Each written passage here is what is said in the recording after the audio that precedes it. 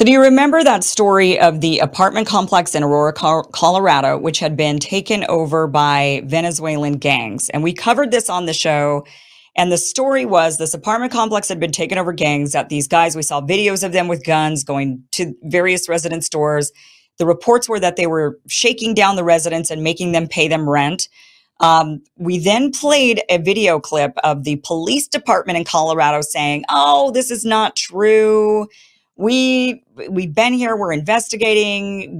Nobody's saying anything. They're all saying everything's fine. You know, everything's cool. Everything's hunky dory." And one thing that we had said on the show was that, well, you don't really know. A lot of people don't want to rat out because they're afraid that they're going to be hunted down later. They're afraid, you know, their family members are being potentially threatened. You know, there's a lot of things there, but the story was there's no migrant gang.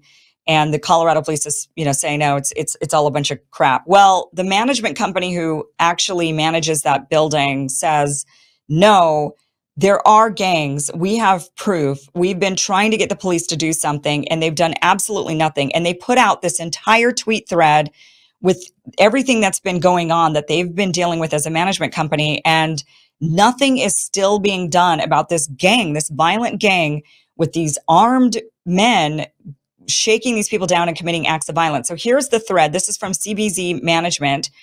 Gangs have taken control of several of our properties in Aurora, Colorado. So that's interesting. They're saying several properties in Aurora, Colorado.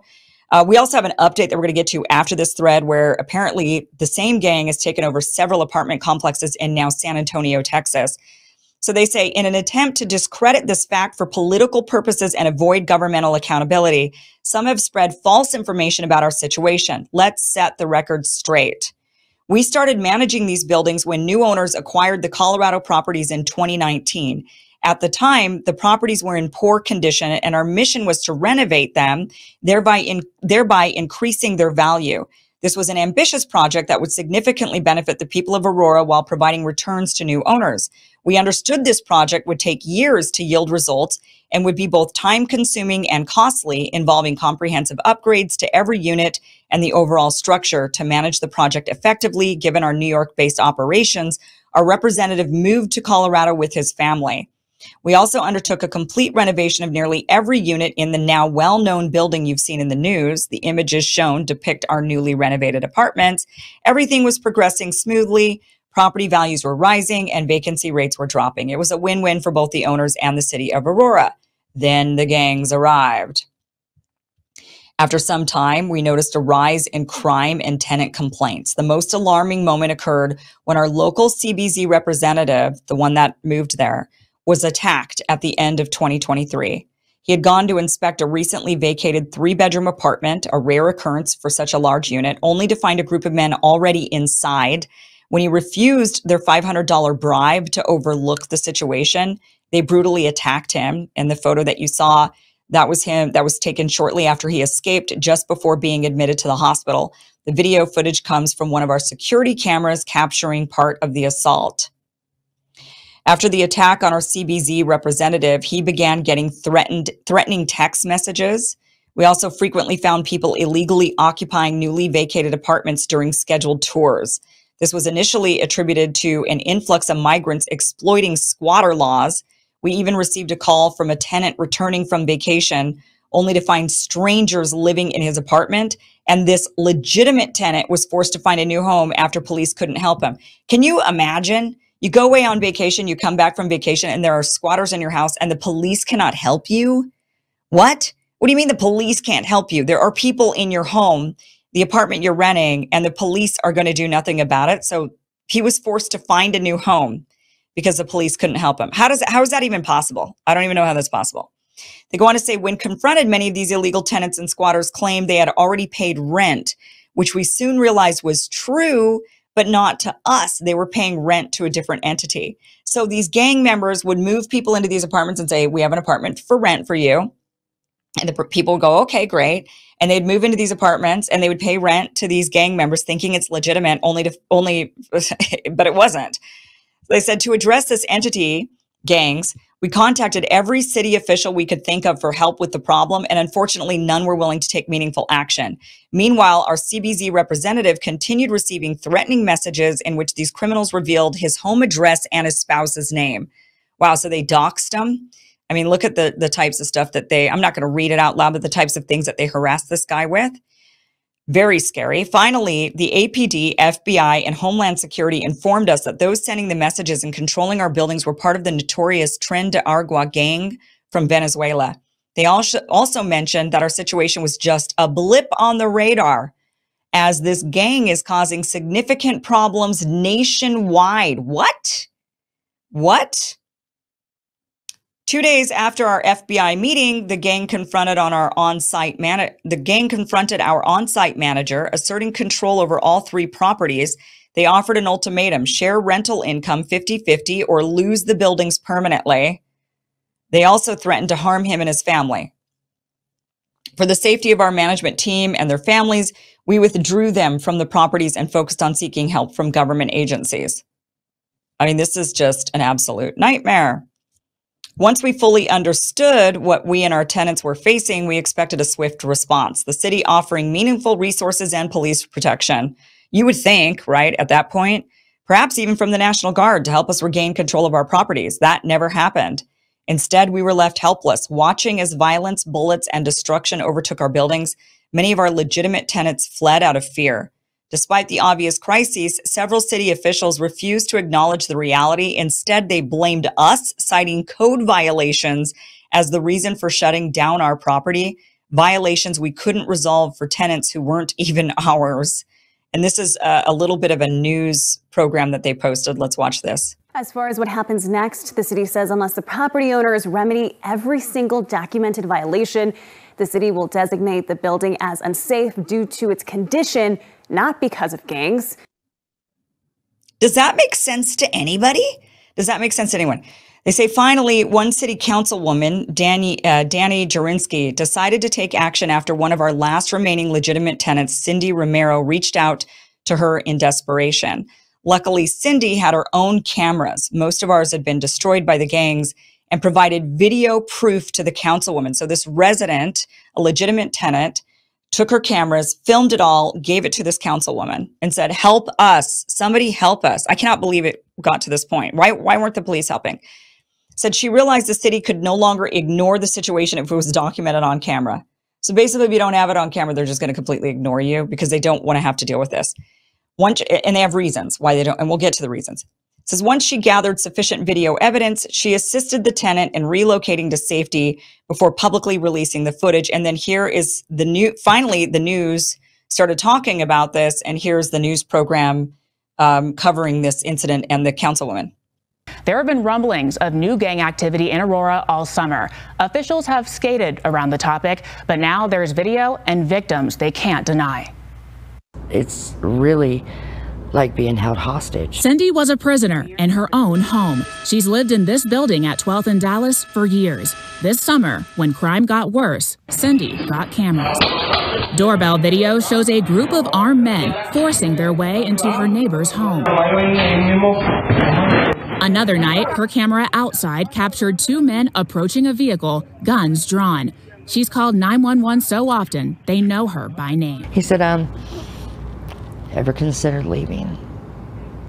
If I could afford to leave, I wouldn't be there. She says neighbors fall asleep to gunfire. Her car still damaged from an overnight shootout. This is a bullet hole. It was one of the few times Aurora police responded. They will call me and say, I'm sorry, but we're not coming. We're not coming until it's a bad enough crime. This week, her pleas for help were finally answered, not by the city, but by Councilwoman Danielle Jurinsky. I think that politics is being played here with people's lives. While APD and the city denied gang activity, Jurinsky moved Cindy out of that apartment herself. For weeks, officers have told her their hands were tied. What I am told is that police leadership put it out that no less than like 3 or 4 officers could respond to one of these complexes. Wednesday, Aurora police said they're aware that components of TDA are operating in Aurora In a statement, APD says it would be improper at this time for the city and APD to make any conclusory statements about specific incidents or provide details about law enforcement strategy and operations. Based on our initial investigative work, we believe reports of TDA influence in Aurora are isolated. I now have other property owners, other apartment complexes calling and telling me the same kinds of things. Food is the biggest commodity over there. Cindy says she survived the ordeal by staying quiet, giving them food and bed bug spray every night, praying she'd hear sirens. They left us there to die. In her new home, far away, the peace she feels is fleeting because for so many others, she says there is no escape, no solution, and no sign that help will ever come. My family lives in Aurora. My daughters live there. I talked them into moving to Aurora. If someone doesn't do something now, their apartments are next. Unbelievable. All right. They say despite clear evidence, many still deny the reality of the situation, sometimes using us as scapegoats. That's why we are no longer staying silent. We will continue to counter falsehoods with simple facts and evidence. Yes, gangs did take control of our apartment complexes in Aurora, Colorado, and the government did nothing. That is the real story. If you have any questions, please feel free to ask. So that is what happened with, they're saying, yes, these gangs have taken over and the government has done absolutely nothing about it. This is insane. And what did the FBI say? This is only a blip. This has been going on everywhere. Well, now it's come out that these same gangs, the same Venezuelan gangs, have taken over four apartment complexes in San Antonio, Texas. Very similar situation. The Daily Mail was reporting on this, showing that for months, these gangs have been in these apartment buildings and the police have been doing an investigation and they're finally getting, and now these gangs have been there for months in San Antonio, Texas, doing very similar things, even running drug rings, prostitution. They're saying the prostitution even could involve children. It's terrible. It's absolutely terrible. We do have a clip though, coming from the San Antonio sheriff talking about the situation. Here it is. All right. So thanks for coming this morning. So SAPD, we've received several complaints from an apartment complex in the 300 block of Sahara Drive about multiple narcotics violations, human trafficking, and threats to apartment personnel. So early this morning, the task force, including members of SAPD, Covert Unit, the Human Exploitation Unit, the Texas Anti-Gang Unit, members of Texas Department of Public Safety, and the FBI, U.S. Border Patrol, and Homeland Security began an operation at this apartment. We had information that members of the transnational gang Tren de Aragua were in control of the area and committing various crimes. SAPD officers and DPS troopers cleared nearly 300 vacant apartments at the complex this morning. The task force processing over 20 individuals that we arrested. We've confirmed that 4 TDA members are in custody. Tren de Aragua members are in custody. 1 TDA member is a confirmed enforcer for that gang. Currently, there's 19 individuals arrested with 15 detainers. HSI, Homeland Security, and the emergency removal operations have taken custody of the 4 confirmed TDA members. There were individuals with confirmed warrants. Multiple individuals had already had removal orders through HSI. The San Antonio Police Department, in partnership with our state and federal partners, we assure the community and members of the public that we are committed to their safety and we are on top of this TDA issue that seems to have become very public lately. Today's operation is just one example of that commitment. So we will continue to follow up and investigate on any complaints of illegal activity from TDA or any gang members for that matter. This is an ongoing investigation. Even though we finished here at the complex, we are not done. This investigation has been in the works for weeks, and as I said, it's not finished, and I'll answer whatever questions I can with deference to this investigation that's ongoing. Are you able to say how long the gang's been operating in Bexar County and San Antonio? It's been operating for several months. What's the best way to identify the members? Is it a tattoo? Is it something signifying? There is tattoos, and they are known to wear red. That's not to say that everybody wearing red is a TDA gang member, but their gang affiliation is the color red. This area, the complex that you mentioned, is more on the north side. Is this a specific area they've been operating in town? Well, this is where we're starting. Is there a reason why they've been operating around this area? I don't know. You feel there might be other hot spots, or is this the first one that you guys know? This is just the first one we've hit. We're hitting. We've got other places that we are going to hit. What's your message to the gang? Pardon? What's your message to the gang? That we are on to you, and we're coming for you. We know where you are, and we're coming for you. Gosh, this is so scary.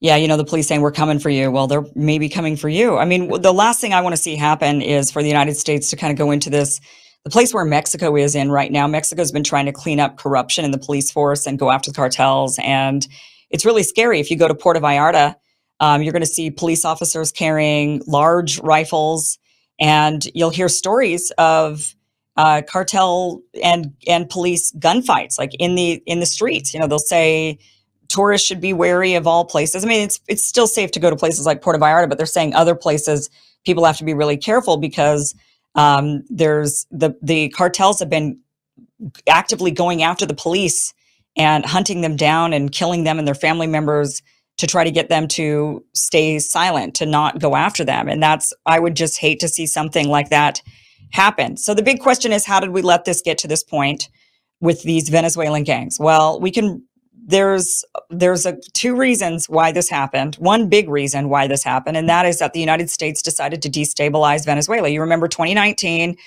when it was the State of the Union address. This was when Trump was president, and they brought Juan Guaido in, and both it was the only time, Democrats sat there with sour faces the whole time, anything Trump said. But when Trump said Juan Guaido and Venezuela, and we're going to oust Maduro, they all stood up, Republicans and Democrats together, and they cheered and they clapped their hands and they staged a coup, and they actively tried to destabilize. They not actively tried, they did destabilize Venezuela. They crashed Venezuela's economy. They then blamed that. They did everything they could to make things worse.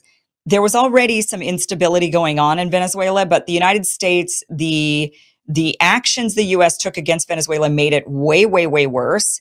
And then what did the U.S. do? So that was 2019, January of 2019, when Trump brought Juan Guaido in. Then they staged a coup. Then Trump was no longer president 1 year later. By the time the instability had gotten so bad and the migrants needed to flood somewhere, they started to then get to the point, because it doesn't happen overnight. Once you destabilize a country, it takes a little bit. And by the time the Venezuelan people wanted to start fleeing for a better life, millions of them fled Venezuela. By the time Joe Biden was president. Well, Democrats and Republicans are both in on the whole destabilization of Venezuela. So what did they do? They opened up the asylum. So these are not illegal immigrants who have come in. This is not the border crisis issue that everybody wants to pin on Joe Biden and Kamala Harris right now, which is a lot of it's their fault. A lot of it, the border, though, has been everybody's fault for a long time. So I have a hard time pinning it on any one person. But the Venezuelan crisis, these are not illegal immigrants. That's the thing to remember. These are now, and they're not even immigrants. They're asylum seekers. And they were granted asylum. They were given, we're talking hundreds and hundreds of thousands of Venezuelans flooded into the United States. And because it was the U.S. trying to actively destabilize Venezuela, we allowed it. We opened up the floodgates. They came in, and now this is what we're dealing with. So this is a two administration problem. This is both the fault of Trump and Biden, because it is very much the fault of both Democrats and Republicans, who love nothing together except war, war, and more war. And that is what they're trying to wage with Venezuela. So that is why we're in the situation that we're in. So we have nobody but to blame for this but the war machine. This is squarely on the war machine. This one is not, oh, open border policies or Biden and his they just wanted to flood in migrants because they were sticking it to Trump. No. This one in particular is the fault of the military industrial complex, the greedy corporations, those who wanted to topple Venezuela. That's what this is the fault of. So we got migrant gangs now taking over apartment buildings. This is the worst situation we've ever seen. And this is a war machine problem. So that's who should be cleaning it up, right? We should be why are we not sending it? Then they don't even send the National Guard. They don't send the war machine to clean up the war machine's problems. And that's what they absolutely should be doing. And these people should be deported, but they can't. There's different laws under asylum seeking. So it's not as simple as just rounding them up and shipping them back. It's a lot more complicated than that because we do have laws and we are a law-abiding country. So that is what's going on here. That's the situation. Thank you so much for watching. This was just a clip from the longer, larger show that you can catch Monday through Friday, 5 p.m. Pacific, 8 p.m. Eastern at KimIversonShow.com. That'll route you to the platform where you need to be in order to get the full uncensored show every Monday through Friday, 5 p.m. Pacific, 8 p.m. Eastern. Click on that link, watch the full interview. See you there.